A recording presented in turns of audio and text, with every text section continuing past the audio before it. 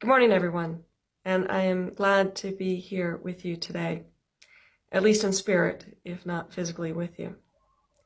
I've had to record the message for today as I am at work myself, so I hope that you find this service to be a bit of an enjoyable one with multiple people contributing. But it is still a worship service. However, whatever format we're in, it is still one that we have gathered together for. Now, usually I would lead you off with a reading from a psalm, but today, instead of that, you're going to be singing a psalm, and I hope that you enjoy it. But I would like you to think about the message that it actually says, as it talks about a shepherd.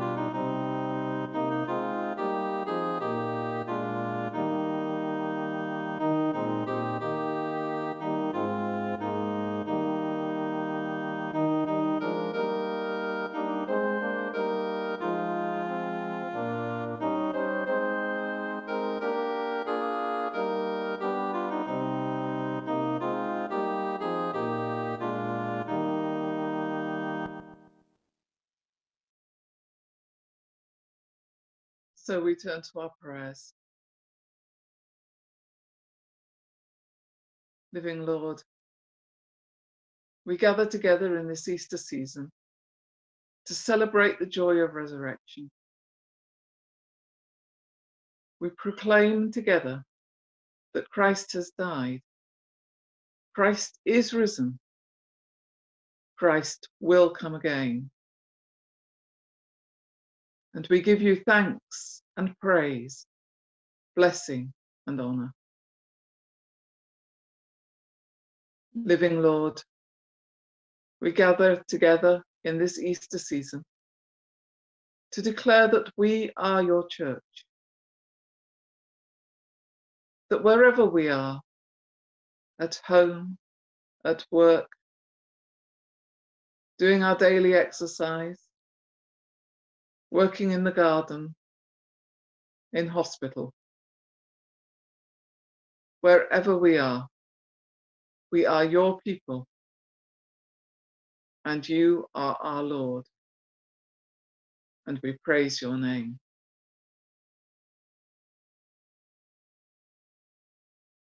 Living Lord, we gather together in this Easter season to proclaim your message, to grow together and to learn more of you. We give thanks for your great love, and we acknowledge that we are not always the people you would have us be. So we lay before you those times this week when we have fallen short of the mark.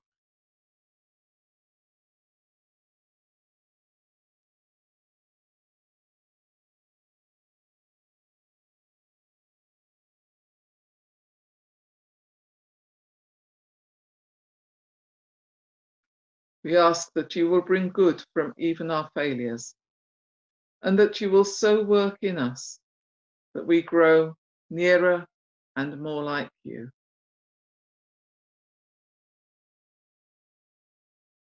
And so, living Lord, as your people, we join together in the prayer that Jesus taught us. Our Father, who art in heaven, hallowed be thy name.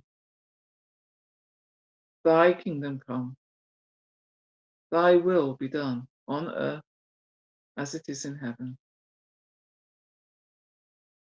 Give us this day our daily bread,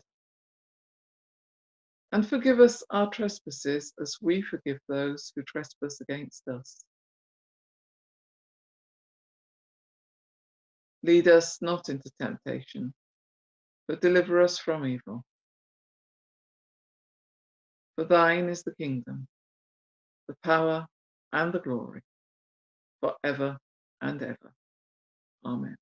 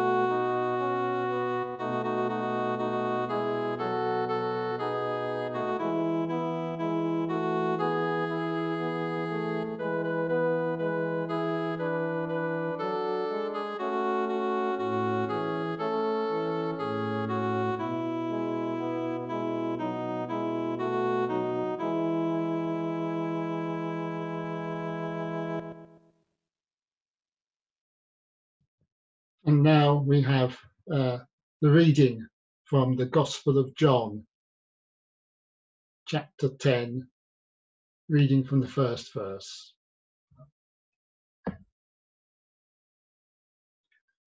I tell you the truth, the man who does not enter the sheep pen by the gate, but climbs in by some other way, is a thief and a robber.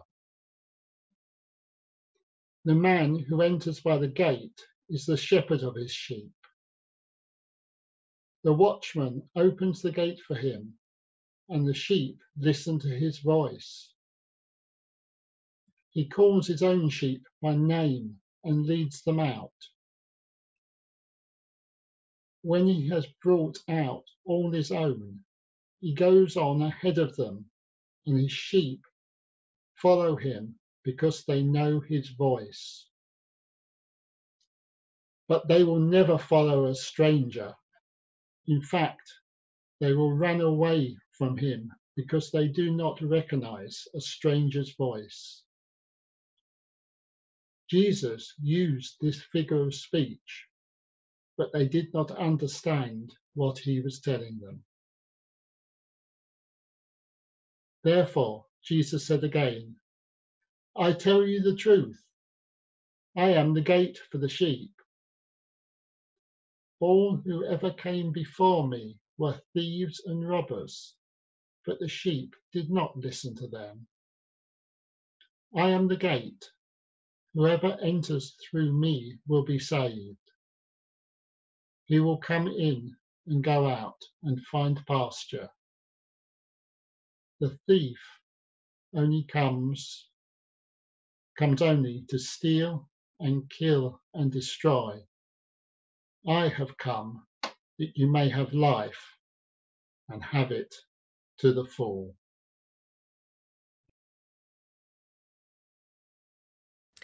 The Good Shepherd. It's another name that we give Jesus, is it not?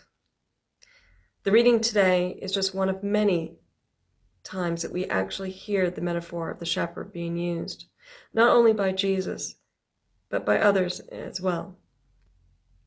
And the one that I always remember quite frequently is Ezekiel and his use of the shepherd to let the people know about their new king and what their new king's behaviors would end up being.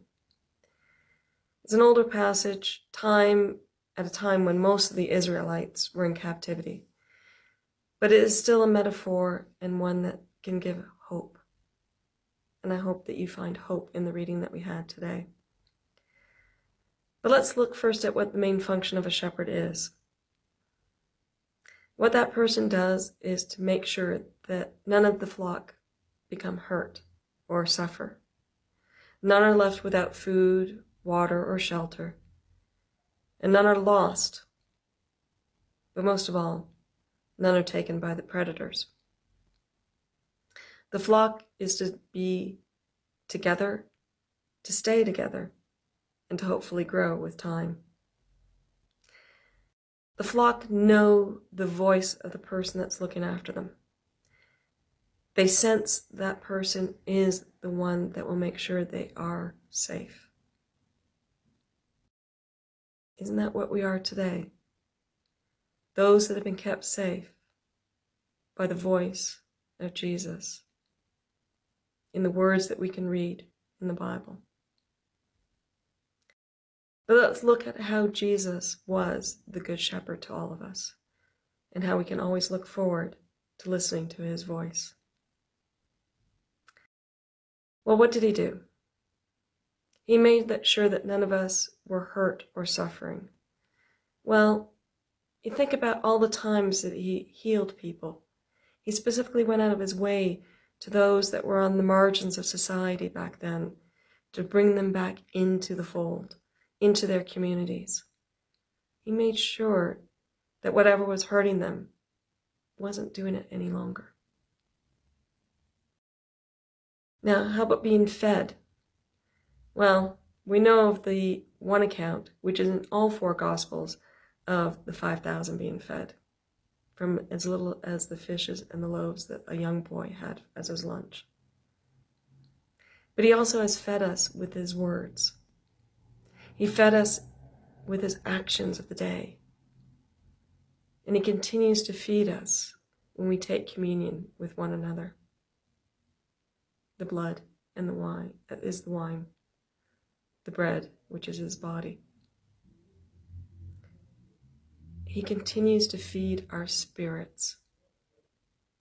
And he feeds our hearts every single time we open up the Bible and read his words that he spoke so many years ago. And like I said, he loved going out to find those that were lost and bringing them back into society, to bring them back into the communities that had set them aside for whatever reason. He did enjoy bringing them back in so that they could feel whole and feel like they were a part of something very special. But one of the other things that a shepherd does is make sure that none of the flock are lost to predators. And at the time when Jesus was here and walked the earth with the rest of the Israelites, the main predator was the Romans. They wanted to suppress the people. They were enslaved to them. But Jesus wasn't there just to get rid of the Romans of that day.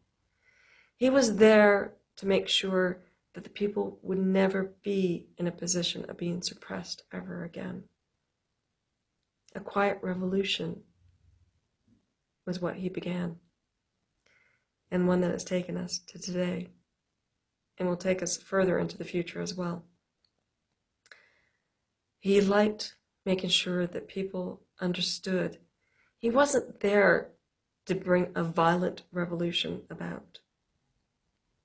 He was there to bring a revolution about within each one of us, into how we feel and how we treat one another.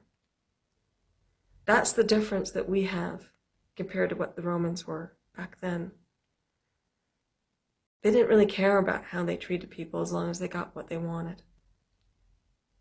But what we were taught is that we treat people the way that we want to be treated.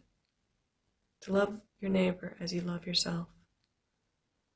And is that not more prevalent today than any other time that we've seen in our own history?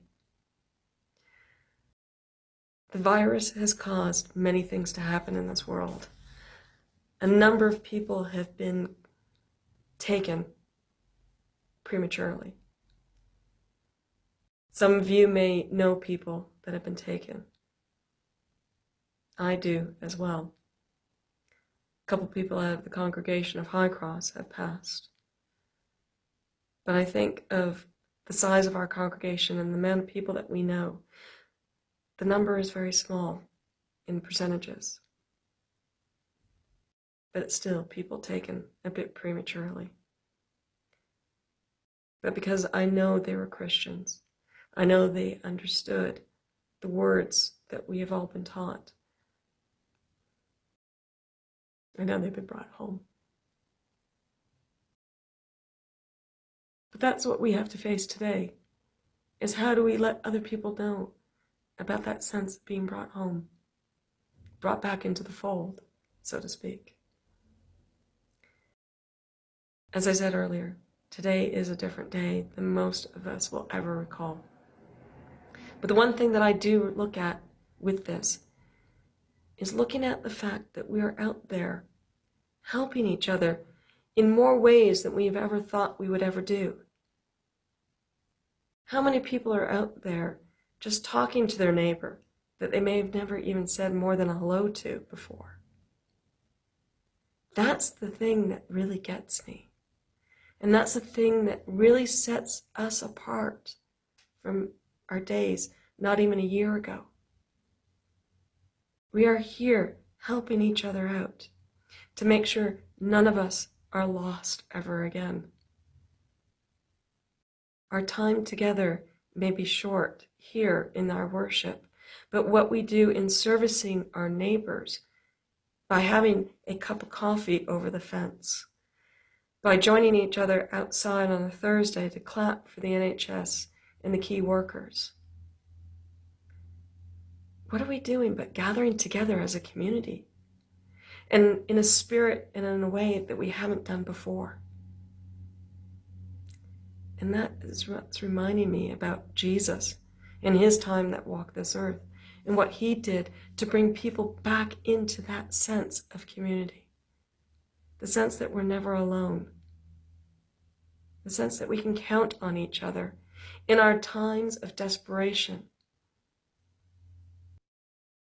And the challenge that we all have today, I think, more than any other time in history, is making sure that our neighbors are okay. That we are out there helping them as best that we can ourselves. Making sure that we're making phone calls to people just to make sure that they know they are not alone. But also receiving those calls ourselves and knowing that we're not alone. This world is full of a lot of people that have never known what it means to be a Christian, but are acting in a way that Christ would like us to act, the way God wants us to act. So as we come to the end of this reflection, and the challenge to you is to making sure that your neighbors know that they are not alone, to helping each other out where we can by getting that extra bit of food because they can't get out, or maybe picking up their prescription because they are unable. The last hymn today that you're about to sing is, "Let us build a house where love can dwell." I don't think it's any more important to have that sense than it is today. The house that we live in is the Christian home. It's the house that we built within our hearts. So let us share that with one another and wait for the day when we can bring it all together again in his house. Amen. Let us pray. As we pray today, let us remember people in our church, in our family, in our communities, and even globally, who might be sick, who might be anxious, who might be fearful or bereaved in times like this. Let us also remember that Jesus says in Mark 11:24, whatsoever things you pray for, you ask for when you pray, believe that you receive and you will have them. So when we say our prayers this morning, let us say our prayers believing that we are praying to a loving God who hears prayers. Not only does he hear prayers, but he loves to answer our prayers. The prayers I'm going to make today are going to be in two parts. When I pray the second part, when I say, Lord, in your mercy, can you all please answer? Hear our prayers. Let us pray. Risen Jesus, when your friends were afraid and were gathered behind locked doors, you came and stood among them. You came to be beside them and you said, peace be with you. You offered signs of hope by showing them your hands and your side. Your presence and your spirit brought them joy. Risen Jesus, come, stand beside us. If we are afraid, calm us. If we are tired, bring us rest. If we are fearful, inspire hope in us. Breathe your spirit into us and show us new ways to live. May we continue to learn what hope means in these troubled times. May you be the source of our peace and our joy and our everlasting life.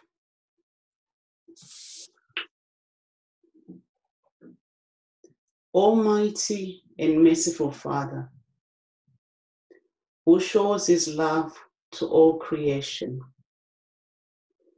we come before you this morning asking for a quick control of the coronavirus currently ravaging the world. Lord, in your mercy, we hear our prayers. Hear graciously the prayers we make for those affected by the virus in various parts of the world.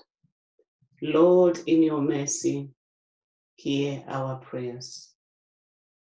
Grant healing to the sick, eternal life to the dead, and consolation to the bereaved families. Lord, in your mercy, hear our prayers. We pray that an effective vaccine to combat the sickness might be found speedily. Lord, in your mercy, hear our prayers. We pray for the relevant government and health authorities that they might have appropriate steps for the good of the people. Lord, in your mercy, hear our prayers. We pray especially for the healthcare workers, that you might guide and protect them.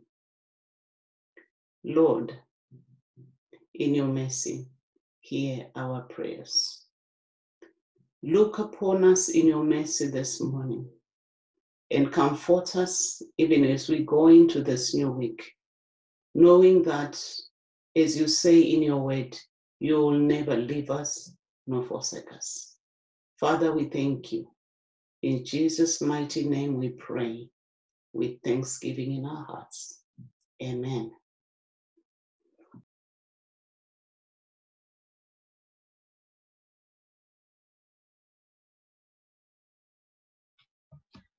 And now we end our service by saying the grace together.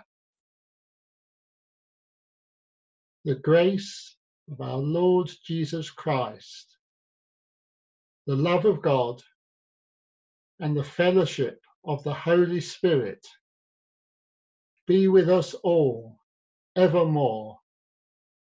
Amen.